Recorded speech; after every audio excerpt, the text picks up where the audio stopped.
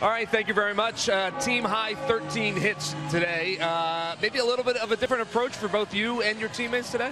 I mean, yeah, the team do a pretty good job today. Just like I say, we go out there, we win together, we fight together, you know, we do everything together, so that's what it is. Just good game for us, everybody today, and like I say, try to be ready every single day.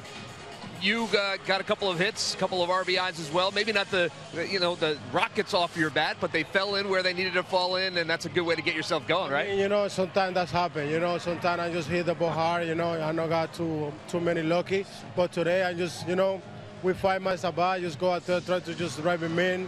And like I say, something good happened for me. Like I say, I'm glad for that. And like I say, I want to continue to do that every single day.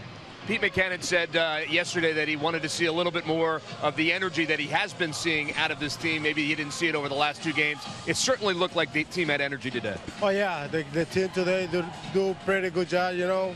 Got a lot of energy. Just go out there, play the game the right way.